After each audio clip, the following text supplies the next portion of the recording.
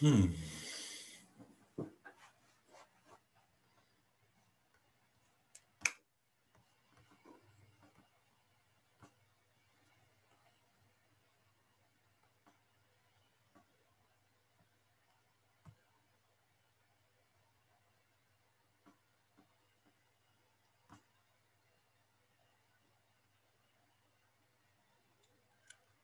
UT09.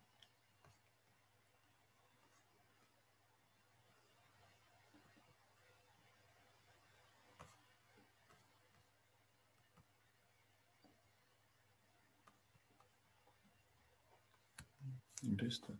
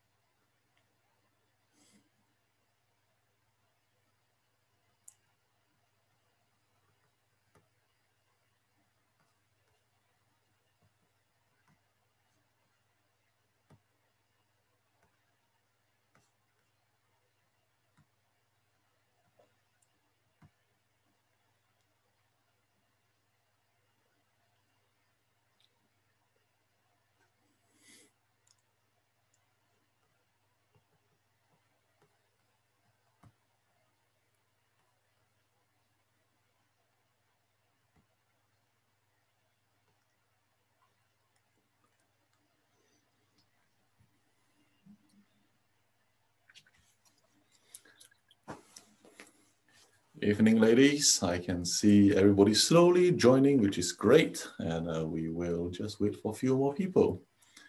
Thank you very much for joining us. Hello, Liz. And feel free to turn off your feel free to turn off your screen because it's being recorded and it will be loaded up on YouTube later. So if you're not wanting your beautiful face on YouTube, which I highly, highly encourage because it's so beautiful and needs to be shared with the world, you can turn off your camera.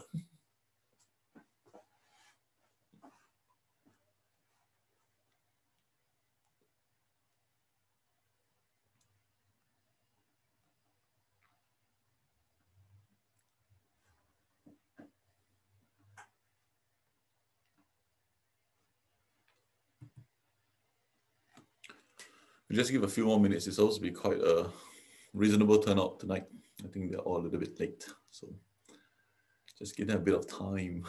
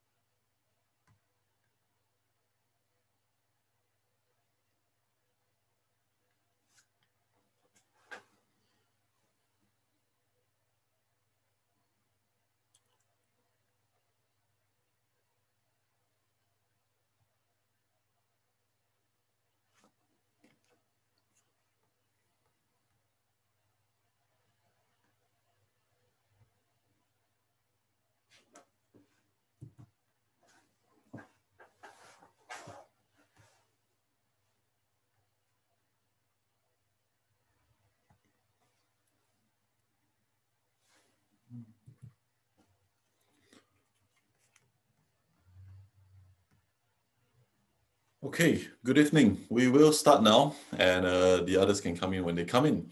So first of all, thank you very much for joining me this evening. It is always good to see like-minded people wanting to learn more things, and I hope to provide value for you tonight in this fabulous, scary topic of best food for your dog. Is there such a thing?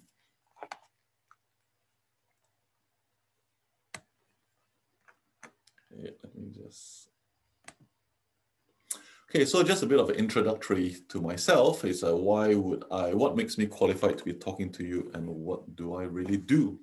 So I've got a vet practice called Amity Vets in Devon, and I'm a practicing vet myself. So certainly seeing customers every day, talking about food and all these sort of different topics that we get to see on a daily basis, which I'm very, very thankful for. I'm also a business owner, so I do own Amity Vets. Always wanted my own vet practice. I've also written a book, which we'll discuss a little bit at the end of the presentation if you're interested. As you can see, I also try to provide value by speaking, usually face-to-face at live events, but because of coronavirus, we have gone on to the modality of Zoom, which actually randomly allows me to reach much further audience. That's all very, very boring sort of official stuff. I also have a little bit of a sense of humor. This was done between jobs, whereby I decided to write the word vet on my head. Before I forget, if you have any questions, please do type into the chat box, and we will answer all questions at the end of the presentation. I also am a pet guardian. This is little Gabriel over there, who was brought in by two burly policemen, found this little hamster wandering up and down heavily, and I took him on, and you can see that he's a bit of an escape artist, which you can see has already dug a little hole on the side over there. And once I covered that up with the drain cover, he dug another hole just beside it. Having a hamster running loose in your kitchen, it's no fun because you can't really use the oven for about 2 weeks before we finally found him again. I'm also a father. I have two little boys. I was back in the army in Singapore, I did the national service, so I was also an infantry officer, or rather I am still an infantry officer. Occasionally I do salsa as well, so that's when I'm not vetting. And I also play basketball, water polo, roller skate, and more recently became an capoeista, or doing capoeira. Why do I mention this? It's just because I believe that we are more than what we are. When somebody asks, what do you do? How do you introduce yourself? Do you say that I'm a dog trainer, or I'm a shopkeeper, or I'm American, or I'm German, or I'm British? I believe that we are so much more. So I just wanted to relate to you that I'm not just a vet. Just like all of us, we're not just our professions. We do have our outside life as well. We are so much more than what we are. Never ever forget that. Do not let your profession or your occupation or your nationality define who you are, because you are so much more. Okay, now to the crux of the matter. What are we going to discuss tonight? I've got a fairly interesting presentation prepared for you over here, which I hope to impart value to you. We're going to go through some very basic principles. Yes, we're talking about the best food for the dog, but let's just run through some aims and principles of feeding. Why do we do it in the first place? You may find that it may not be what you think. A bit of history of dog food. When did it come? Did it actually exist during the caveman times? Was there a concept of dog food? And I mean, looking at right now, you think the concept of dog food has been around for quite some time. You may be surprised. We'll talk about dry food. We'll talk about wet food. And we can't not talk about raw feeding. And certainly we can discuss about other diets as well that may be quite common out there, and just to give you an idea of what is out there and what makes it different. And we'll summarize it in the end and talking about what's next. Okay, getting into aims and principles of feeding. So let's just try to remind ourselves, why do we feed? Well, certainly keeping the dog alive, we all need food. That's one of our basic necessities. So keeping dog alive is certainly right on the list to do that. But let's be a little bit more sophisticated, okay? Achieving a thriving life, how to keep your dog not only alive, but live the best life that it could because of the diet. We are what we eat. We know that.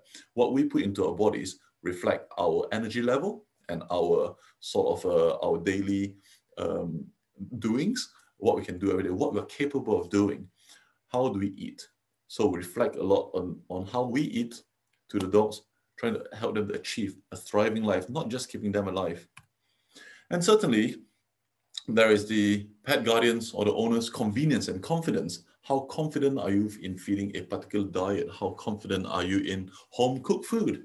How confident are you, how convenient it is for you to feed a raw food diet, or how convenient it is for you to feed a wet food or dry food? What's the easiest? So certainly that factor comes in as well, and that plays quite a huge idea of why we should be feeding in the first place. So just a little bit of history. Back in 1860, there's this guy called Jack Sprat. He's actually British, so he's actually from UK. He actually noticed the dogs, or rather along the docks of the bay, whereby there were ships over there, and he noticed dogs were eating biscuits that was given by sailors. And they were just feeding those biscuits, and he was thinking, okay, that is interesting, because he was an electrician. And he saw those biscuits being fed, and he sort of had the concept of, maybe there is something to that. Maybe there is a market for a commercially available dog food that is made easier to give, rather than them just eating scraps of food, which was what they used to do before, from dinner, and just giving a bit of food from a bit of dinner and things like that. So he was the one who actually conceptualized the whole idea of having a commercial dog biscuit. Then, after that, 30 years later, the USA in America was introduced to the above formula. That's when they brought it to America, and that's where they sort of targeted the rich people who could afford to buy dog food rather than just giving scraps of food on their own. It's only, a good 60 years later, as you can see, where they actually introduced wet food. So canned dog food was introduced. It was mainly horse meat, and they were actually using a lot of horse meat, and they were trying to hide it as well. So they wrote it in very, very small letters just below the can of what the dog food was, or rather what it was made out of, and that tried to go untraced. But that was when it all started, the canned dog food. So as you can imagine, it is no more than 100 years ago. 1960, okay, that's where they actually created specific food for nutritional care for puppies. So it's not just a normal dog food anymore. They said this one is especially good for puppies. Bear in mind, up to now, there is still at no point in time have they actually analyzed what does a dog need. What nutrients does a dog need? What is actually in the food? They just literally gave it, call it dog food, and call it a complete food, call it a complete diet, and just sold it as such, package. In the mid-80s, it was only then, can you imagine, mid-80s, that's not even 40 years ago, where the US, the National Research Council, they published nutritional requirements for a dog. It's only then, all this so-called dog food that started from 1860 was actually questioned. Okay, have you actually considered what does a dog need in terms of nutrition to put into the food? Or are you just selling it and marketing it as dog food? That is very, very interesting. 93, Bath diet started in Australia. So Bath, we're talking about sort of the start of raw feeding, okay? It started actually in Australia. Then after that, slowly it came over to UK. So as you can imagine, raw feeding is only, or rather official raw feeding hasn't really started that long, really. It's back in 93, so to speak. So let's discuss a little bit about dry food. So how exactly is dry food made, okay? It is made by this process called extrusion. What exactly does that mean? So what it means is that all the ingredients that they're going to cook into the food, they mix it together, heat it up, so it's all mixed into a mash. So it becomes like one whole big slurp, so to speak, one whole big soup. Then they heat it up and they dry it and they extract all the moisture out of it. Okay, so the advantage is that, yes, they have got everything inside there, but the disadvantage is that the whole structure of it, the whole way it is made with very, very high heat and extract all the fluid out. As you can imagine, the nutritional value may have dipped quite a bit as well.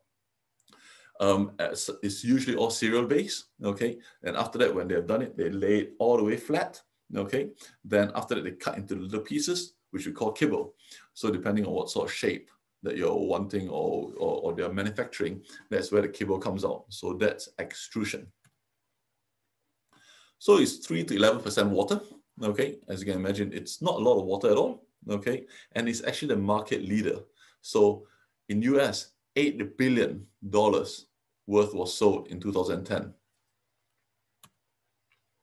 So one advantage is that it is convenient, it is cheap, it's also energy dense. Because it is dry, there is not much special need to keep it in a fridge or anything like that, okay? And it stays, it doesn't go off as fast compared to wet food.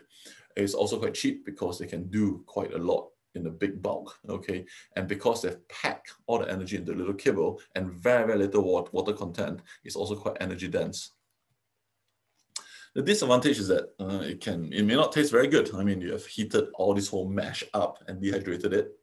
They usually use quite a high grain level, okay? That's been associated with other issues. And certainly to keep it from going off, they would have to add some preservatives. So it is not as pure as food can be. And so they have some preservatives inside there. So this is just a interesting little diagram to actually remind us, how does a dog look at the food? Is the shape for us or for the dog?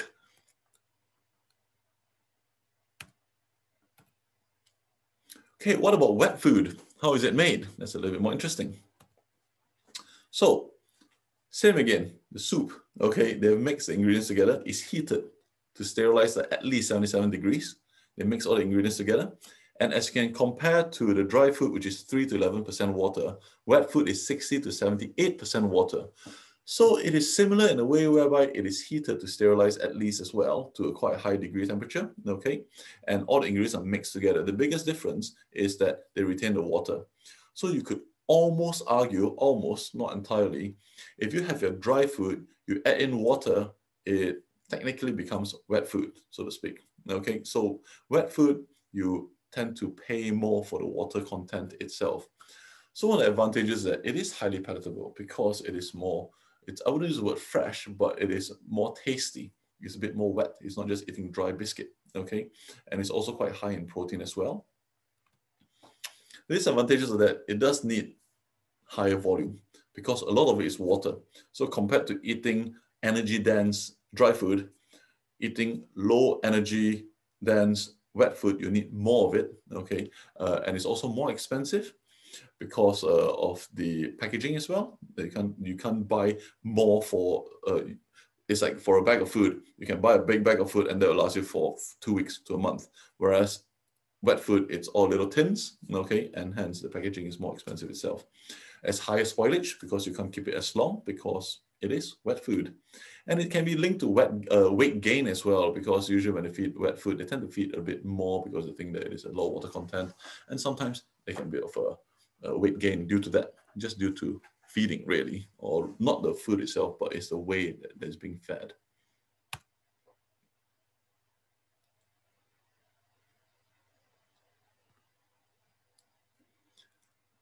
So it's not uncommon for many pet guardians to say that my dog prefers wet than dry. Okay, so let's talk about raw feeding. Okay, so you have initially started with this RMBD or raw meat-based diet, okay? Then after that, obviously we've heard of BARF diet as well. That's coming from Australia, okay? So what does BARF stand for? It stands for biologically available raw food, okay? Then after that, they also have the prey model diet whereby they feed the entire carcass. So how it is prepared, usually it is it's either fresh or it's dehydrated and it's frozen, okay? So there's also quite a high water content in it because it is the entire carcass or, parts of the carcass, and our body is made up of pretty much 70% of water. So if you're going to be feeding carcasses, be it parts or the entire carcass, you can expect a quite high amount of water content inside there. It is a slow and it is a growing market. It's still quite small, as you can imagine. Right now, it is still less than 1% of market share, which sounds astounding, considering how much raw food is there out there that people are sort of converting into raw feed diet. But it's still a very, very small market. It just goes to show how big the dry food market or the processed food market is.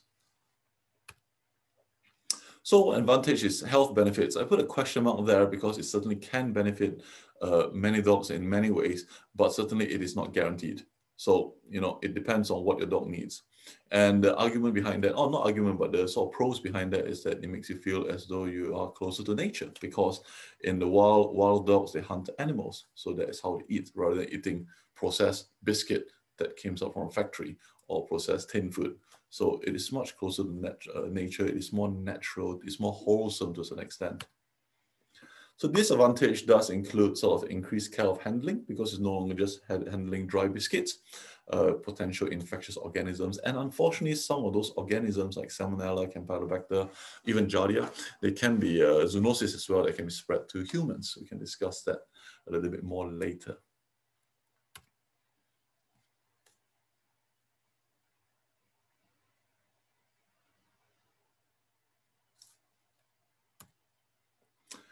So what other diets are there outside there? You may have heard of this particular diet called the senior diet. It's for older dogs, okay? And so what's the difference? Why senior diet? What is different from the normal diet?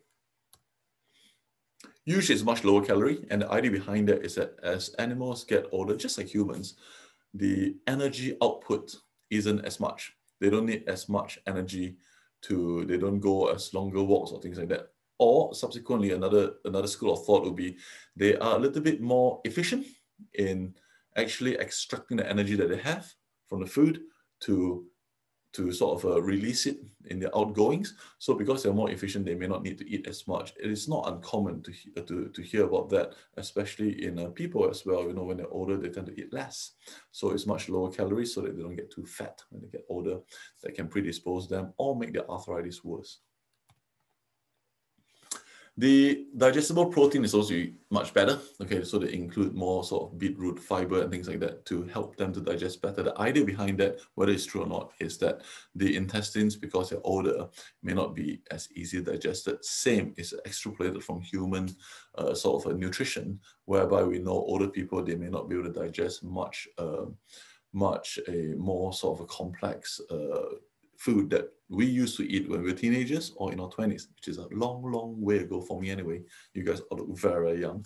But how we eat is very different from how we eat when we're older is very different from how we eat when we're a teenager, when we're much younger. And that's the whole idea behind that. The protein is much more easier to be digested in senior diets. Sometimes they even add in things like glucosamine, chondroitin, green lip mussel, omega-3s, for sort of joint supplements, and they add it in just because they feel older animals, they are much more prone to arthritis, or even because it's just a supplement, it doesn't do any harm. So it's not uncommon for them to include that as part of the package in the senior diet as well. The GI health, gastrointestinal health, is potentially much more delicate, and hence, as I mentioned earlier, they would want to help to improve that. So they include things like beetroot pulp, that is a good digestible fiber to push the poop along. Flaxseed, which is also a very good antioxidant, omega-3s and things like that. So all that similar to the idea of joint supplements. They may include that inside the diet as well to market it better as a senior diet. Senior citizens or senior dogs potentially can get things like senile dementia as well. So they also add in a bit of cognitive health, like vitamin E, L-carnitine, and these are all very good antioxidants to help to try to keep the brain active. Certainly in older animals, they may need extra help in their skin and their coat health as well. So they add things like linoleic acid and vitamin A to try to improve the integrity of the coat to make them have a nice and glossy coat. It is not uncommon when you see older animals, their coat may not be as fine and shiny as a 2-year-old dog. But that's the whole perks or things that we go through when we're getting older. It's certainly in dogs as well, which is why they would add those supplements in there as well. To improve the immune system, which is not uncommon as well, they may also add essential fatty acids like omega-3 and 6 that's been shown to improve the immune system.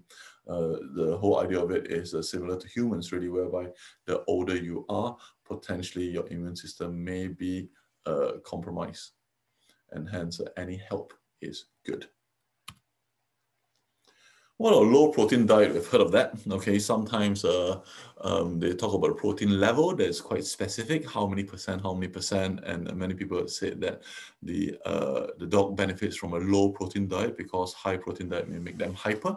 Let's investigate that. So minimum protein is about 18%. Question mark for behavior issues, for weight loss. You don't gain as much food, as much weight. And certainly it's not indicated to use in growth phases, like if it's a bitch having puppies, or if it is a very young dog that's growing. That is, we shouldn't be giving them low protein diet because they may actually need extra protein. So the advantage of that is that, you know, potentially less protein, and that is also similarly extrapolated from human medicine or human nutrition.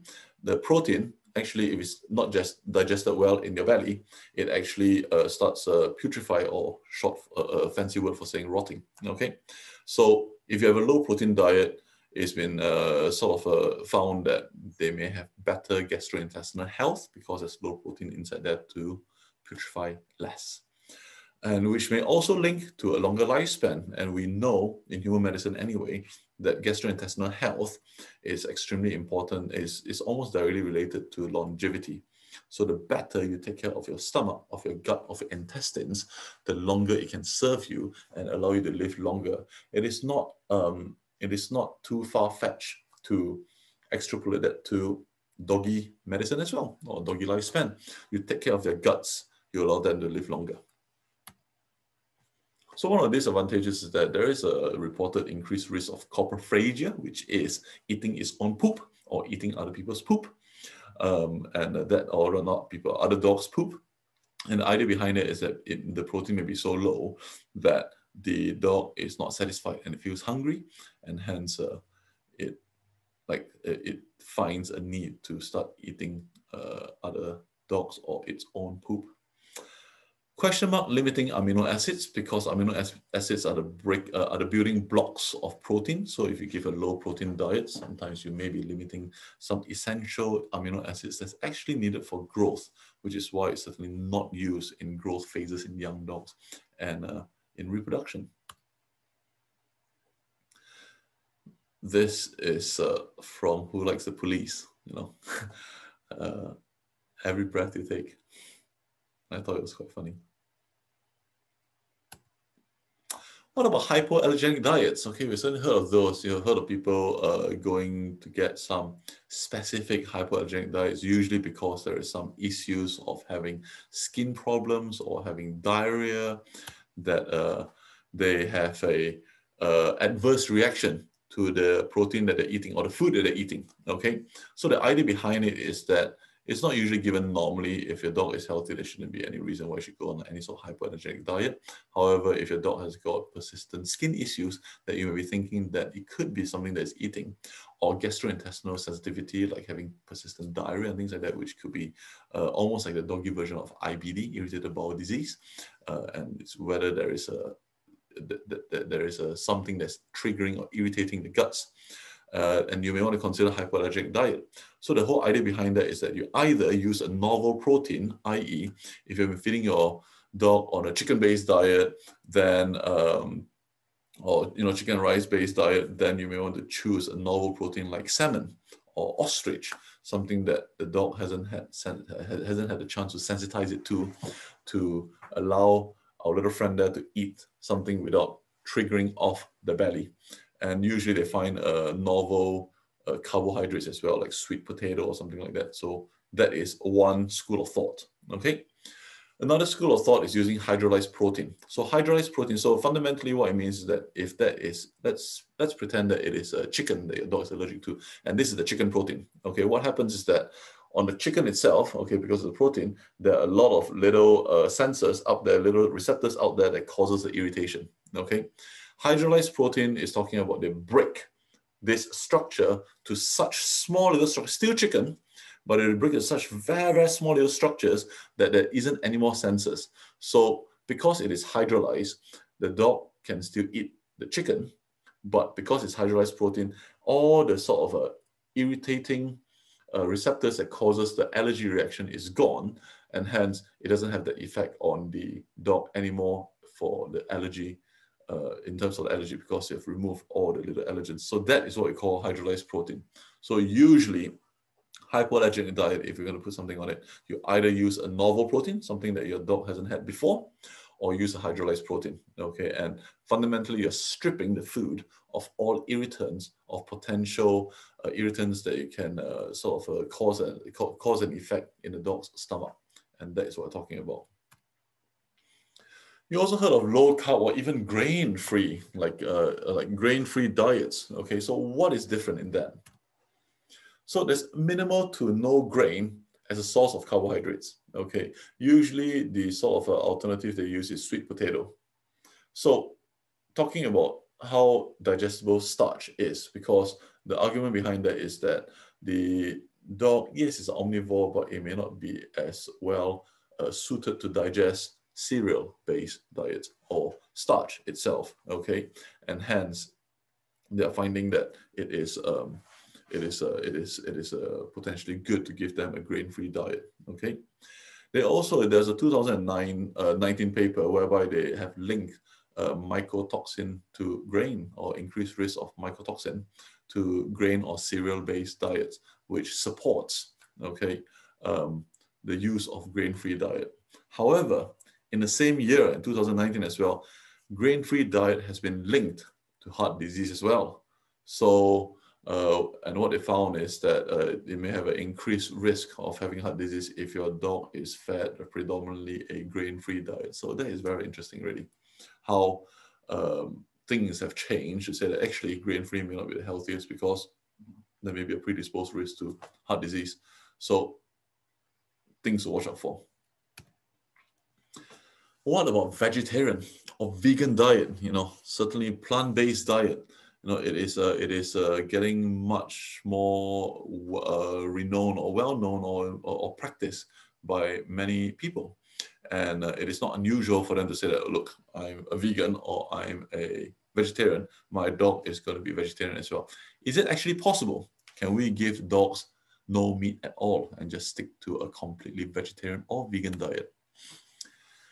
It turns out that it's actually entirely possible. Okay, it's usually linked with the guardian's belief, okay, and entirely possible in terms of nutritional requirements due to omnivore status. So it is actually able to break down, obtain what it needs from just vegetables itself, okay. There are some special considerations though. It does include sort of protein, calcium, vitamin D, vitamin B12, taurine, L-carnitine, omega-3 fatty acids, particularly DHA and EPA. So these are usually quite readily found in meat. They are also found in vegetables, but they may not be as readily available depending on exactly what the pet guardian is feeding. If they know what they're doing, they can still replace all these sort of things using non-meat sources. Potential risks does include things like alkaline urine and nutritional sort of inadequacy. So alkaline urine, what is so scary about that? So we know that in alkaline urine, potentially comparatively to acidic urine, bacterial formation is much more common. Okay, so which also means that you could link, potentially you may get increased chance of a urinary tract infection, UTIs, and things like that. Nutrition inadequacy, as mentioned before, if the balance of the food is not right for the vegetarian or vegan option, then they may have issues in terms of whether you're actually feeding the dog its entire, a complete diet or not.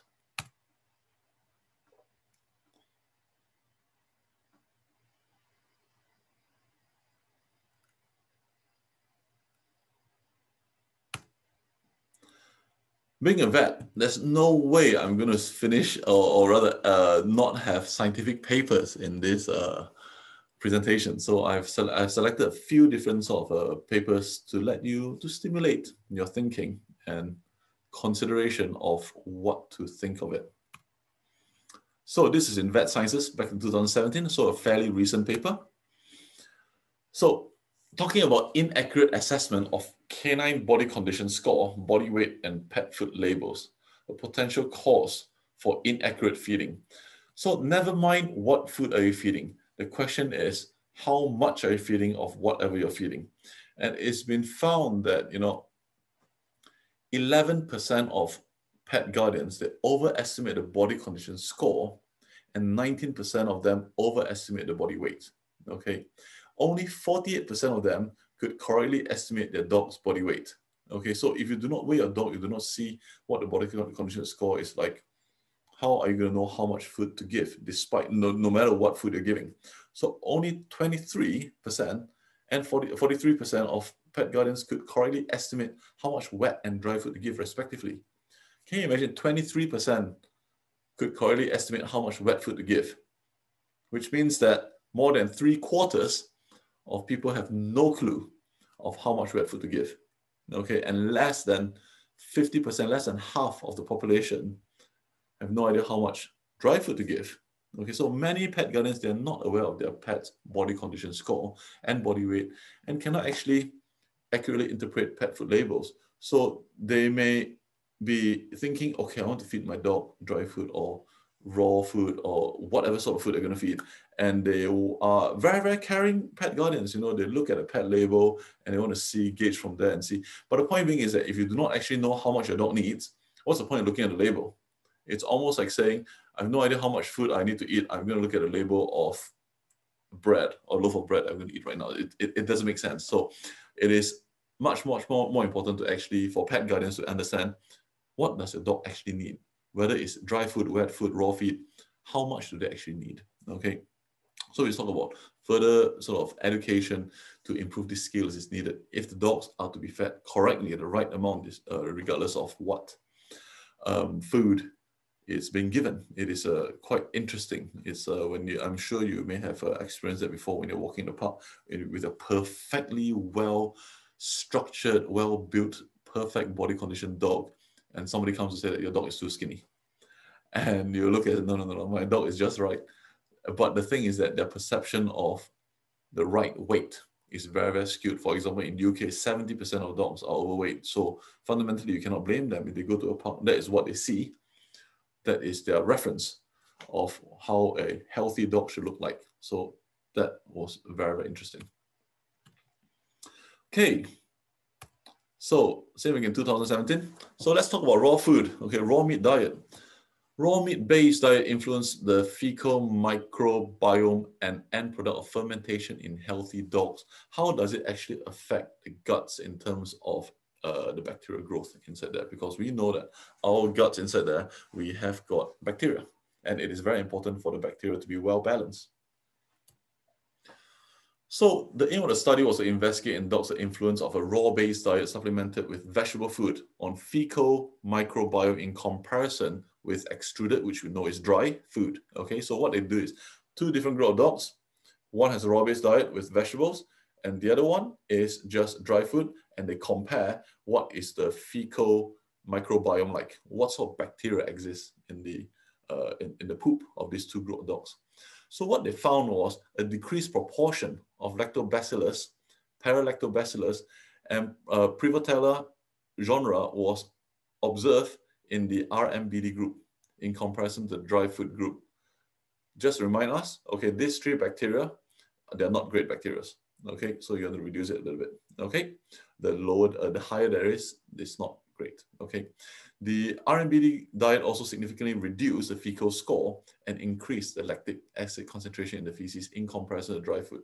Okay, so this result suggests that the diet composition does definitely modify the fecal microbiome composition, which is not unusual to think of. Okay, and the end products of the fermentation. The giving of the raw feed diet promotes a more balanced growth of the bacterial communities and a positive change in the results of healthy gut function in comparison to dry food.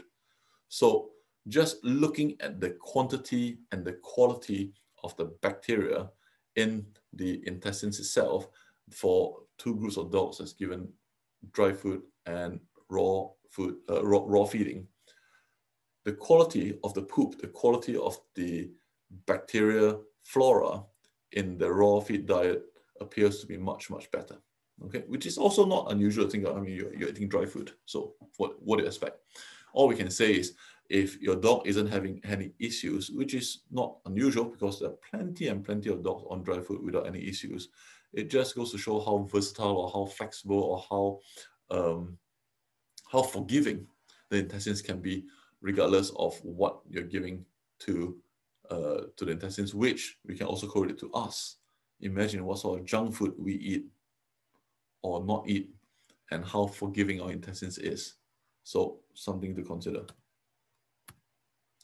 Okay, one last little paper. This is in a vet record, 2018, so a fairly recent paper as well. So talking about zoonotic bacteria and parasites found in raw-based diets for cats and dogs. So they found that feeding, raw food to companion animals has become quite popular. And since these diets may be contaminated with bacteria and parasites, they may pose a risk to both animal and human health. The purpose of this study was to test for the presence of zoonotic. Zoonotic, to remind us, means it can spread to humans. Of bacteria and parasitology pathogens in the Dutch commercial raw food diet. So they analyzed 35 commercially frozen raw food diet from 8 different brands. And they found E. coli inside there, about in 23% of them, about 8 of them, and an extended spectrum beta-lactamase producing E. coli was also found in 28 products, which is 80% of them. Okay, they found a bit of listeria in about 54% of them in 19 products, and other listeria species in another 15 products. They actually also found salmonella in 7 products, 20%. And these are all the bacteria they found. The parasites, okay, they found some sarcocystics and also found some, same again, sarcocystic Bartonella, so different species. And they also found some toxoplasma, okay. So the results of this study does demonstrate the presence of potential zoonosis pathogens in frozen RMBDs that may be a possible source of bacterial infection in pet animals. And if transmitted, does pose a potential risk for the human beings. If non-frozen meat is fed, parasitic infections are also possible. So pet guardians should therefore be informed about the risks associated with feeding their animals RMBD. Bearing in mind, just because there is inside there and they eat it, okay, doesn't mean that they'll definitely get clinical signs of it, okay?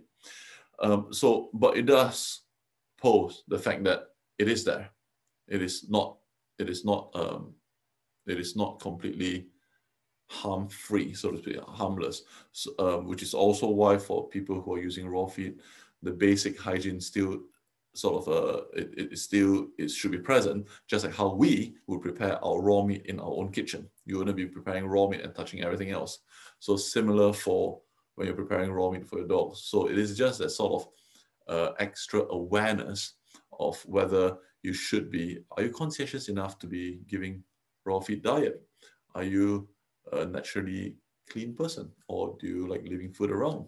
If you do, then it may not be the best option, and that's why they've got dry food for pet guardians who are not as fastidious, because the potential of infection is present, is real. This is where I'm going to take a little 2-minute break just to get something for you. So if you just bear with me, and I will be right back.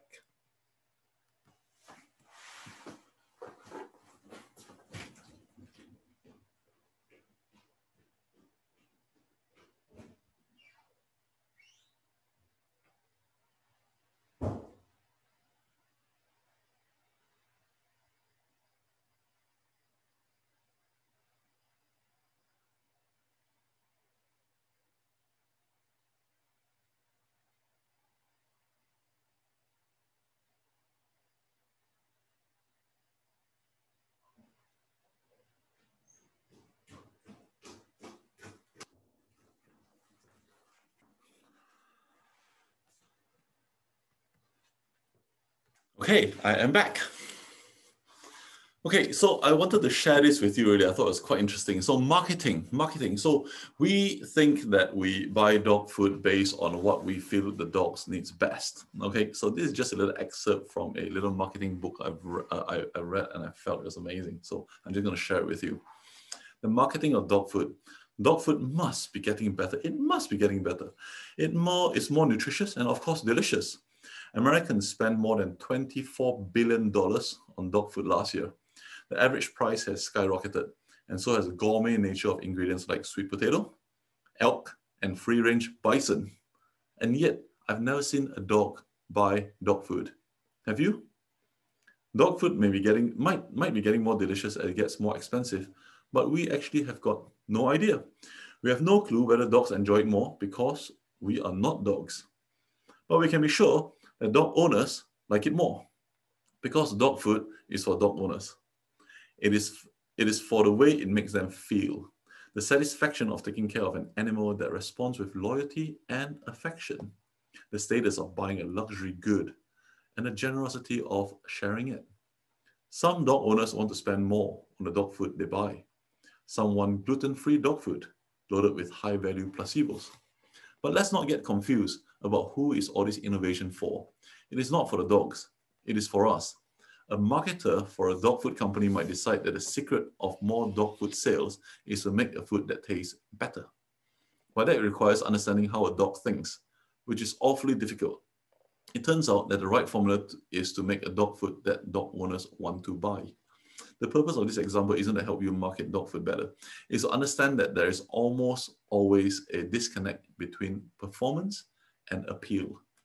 That the engineer's choice of the best price and performance combination is rarely the market's choice. There are two voices in our head. There is the dog's voice, the one that doesn't have many words, but knows what it wants. And there's the owner's voice, which is nuanced, contradictory, and complex. It's juggling countless inputs and is easily distracted. Like the dog owner who is choosing based on 100 factors, but not taste. When was the last time you tasted your dog food? The people you seek to serve care about a range of inputs and emotions as well, not simply a contest of who's the cheapest.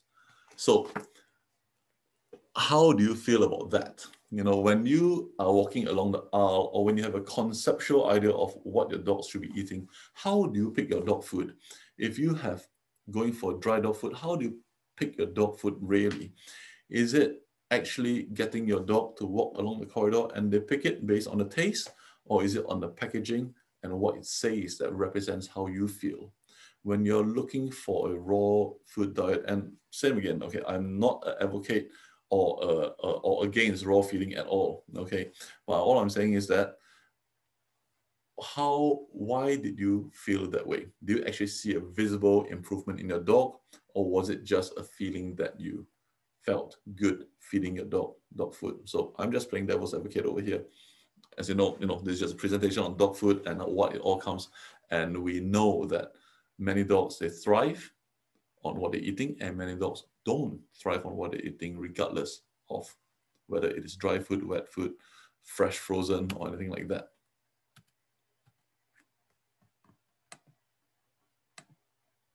So, in summary, there are many diets available.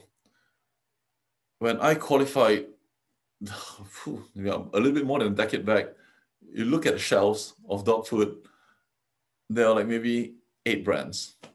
Now, if you go to Pets at Home, there's like 27 brands. It's like, they must be getting better because there's so much dog food out there. But there are many, many diets available, okay? Dry processed food is still the market leader at this moment in time. Each diet, as we discussed, there are pros and cons to each diet. So research and understanding is highly recommended for the choice of diet, really. Why are you feeding what you're feeding? Does it suit your dog best? Is there actually a best food for your dog? Okay, and a lot of it does depend on the owner's preference on how do you manage the food and what's your dog thriving on and not. Because I've seen both sides. I've seen dogs that do not thrive on dry food and they do much, much better on raw food diet. And I've seen vice versa, whereby if you feed them raw food diet, it just goes right through them. They just stay skinny and they have diarrhea and things like that. And they just seem to thrive on, God forbid, chappy. So it is one of those things whereby, for me, just personally, just my personal view is that if you're wanting my view as a vet and as myself is, I believe the best food for the dog is the food that suits the dog best. Not everything is kosher, because if there's a best food, it's just a humans. Is there a best diet? You must find out what does each individual need. Certainly there are much healthier diets and also healthy diets, but is there actually a best? Really, really hard to say. And remember that marketing is aiming towards pet owners, you, pet guardians, not really your dog. Your dog just looks at the marketer, looks at all the different packs of food and just goes, okay, what are you going to feed me, so to speak? So this concludes my short little presentation to the lab for testing with this handsome little doggy over here having a very controversial, it's not dry, it's not wet, it certainly is not raw feeding as well, but I bet the dog likes it. I'm going to answer the questions. Please do type into the chat box.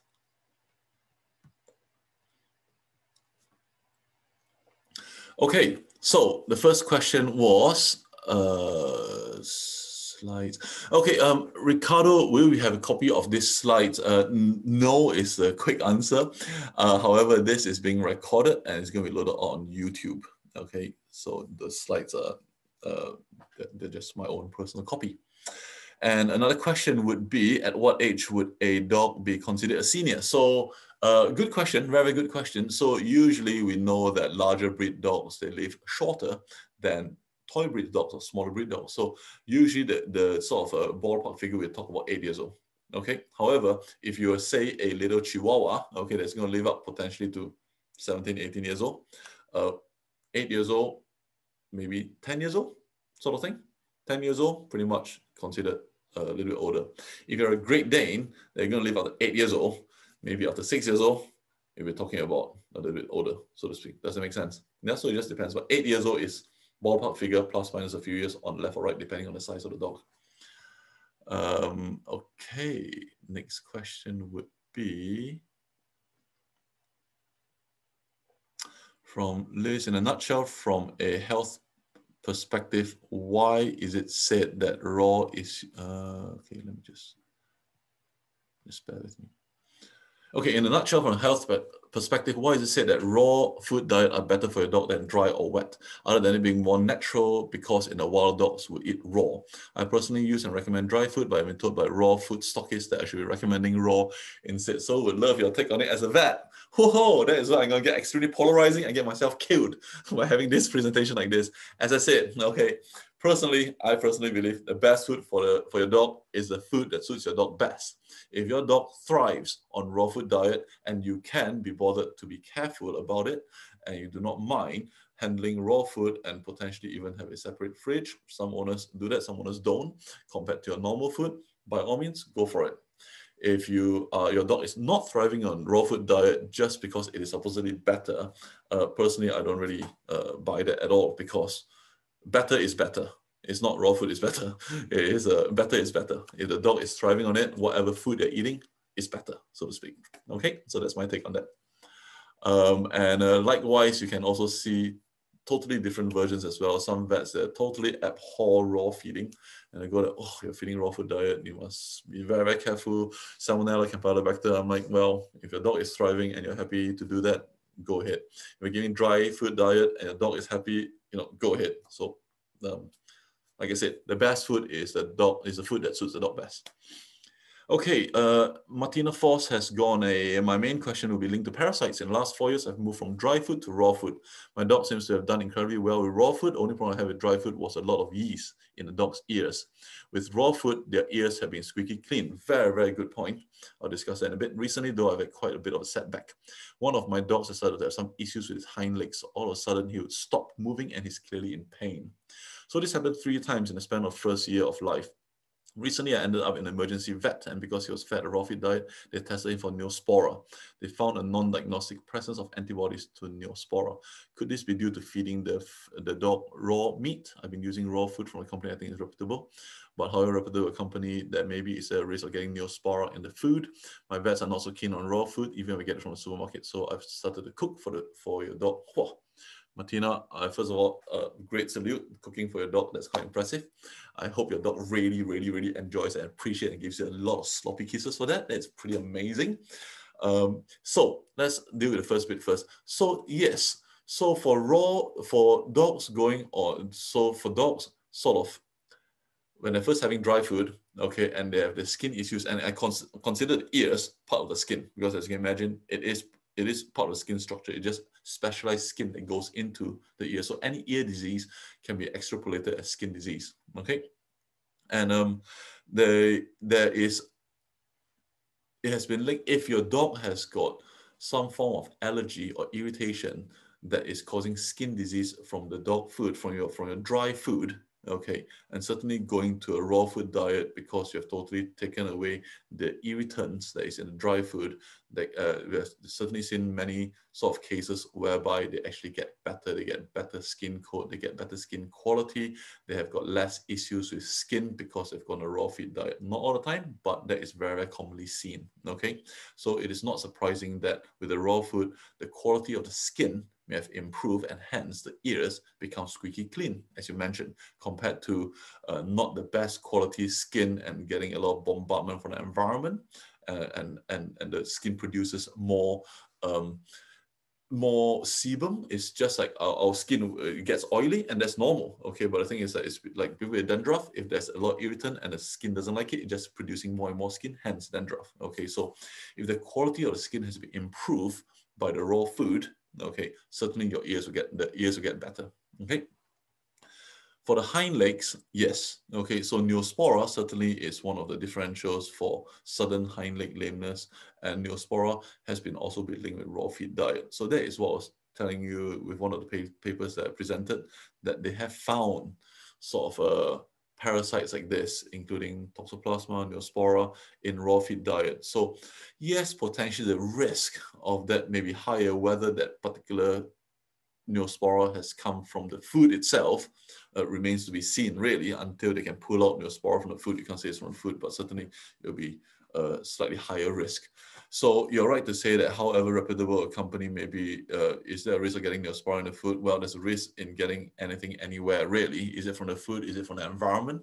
Is it from another carcass that your dog has accidentally found along the road that has got Neospora? There's nothing to do with the feeding whatsoever, but your dog happened to be quite interested, had a lick, had a bite, so to speak. Okay. Vets are not so keen on raw food. Well, some vets are not, some vets are, so it depends. Getting from supermarket, so now cook for the dog. So like I said, if you cook for your dog, it's no longer raw. Any sort of Neospora cyst would be killed, and hence it wouldn't be a problem. Okay, which is also why in for humans as well, you know, we talk about making sure your pork and chicken is properly cooked, because if they're properly cooked, even if there are little Neosporosis inside there, which there might be, it'll be harmless, so to speak. All right, I hope that answered your question. And Liz Martin, question 2, it is okay? Of course it is okay. This is your game. Behaviorally, is there a link between high protein and aggression, high arousal level in dogs?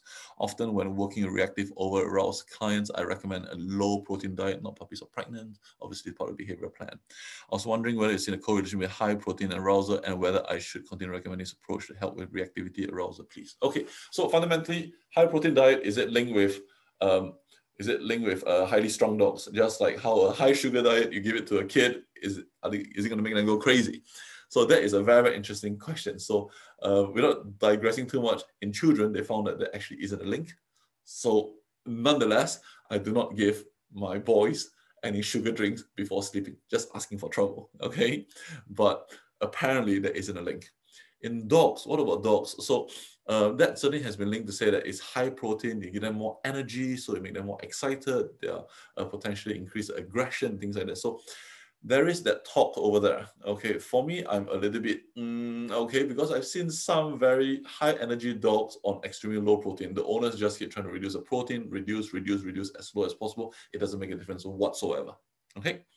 And I've also seen some fairly high energy food given to dogs, and they still appear to be extremely lethargic and speaking like this.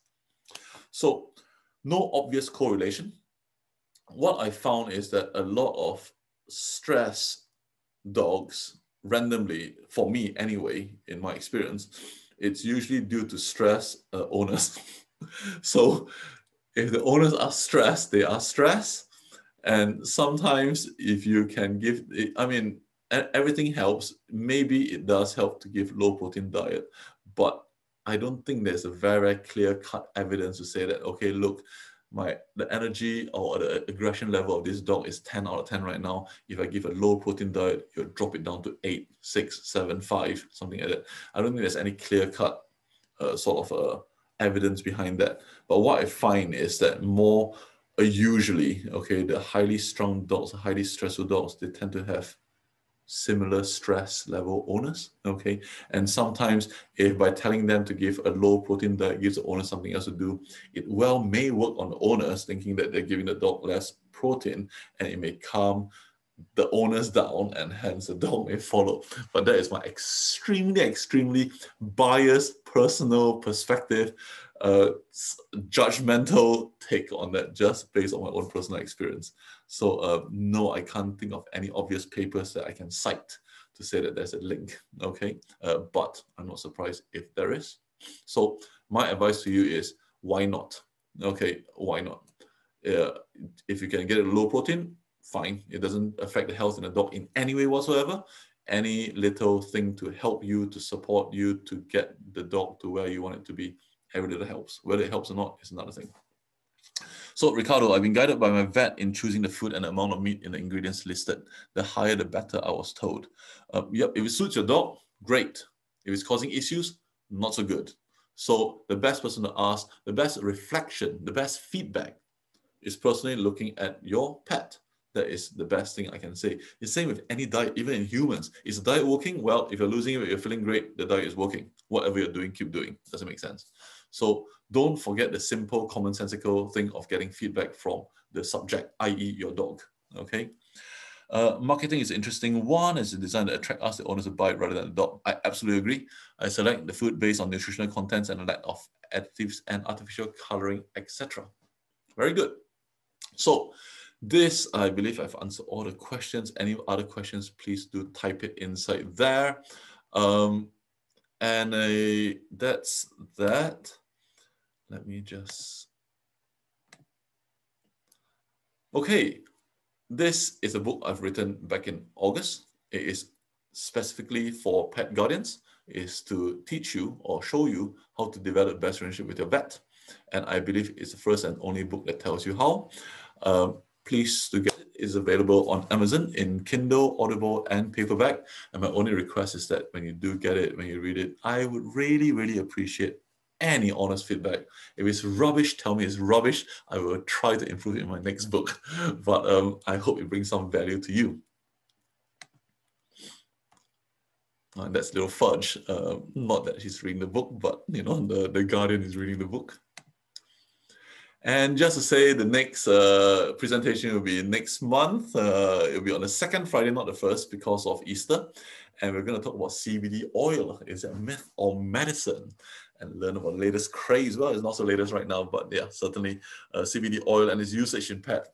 What is it? Is it useful? Is it harmful? Or complete nonsense? You can have my little take on that next month. And with that, I can see one more question over here. Let's just have a little look in the chat box. Nope, that's just a thank you very much. You're very, very welcome, Liz. You're also very, very welcome, Ricardo. If you do enjoy this talk, please do leave me a review. Okay, you can do that on Google itself. Okay, if you go to the website, drlennonfu.com, you can search for it. You can leave me a Google review. Or you can also leave me a review at Amity Vets as well, which is the practice that I'm working in. But thank you very much for your time. And I do hope you've received some form of value from this. If you're on LinkedIn, hook me on LinkedIn. I would love to have your review over there as well. That would be very, very helpful. But if not, I wish you guys an extremely pleasant evening and a fantastic weekend. Woohoo! TGIF!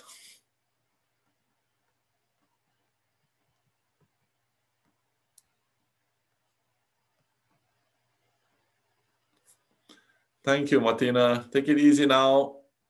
All keep safe. See you, Liz. Bye-bye.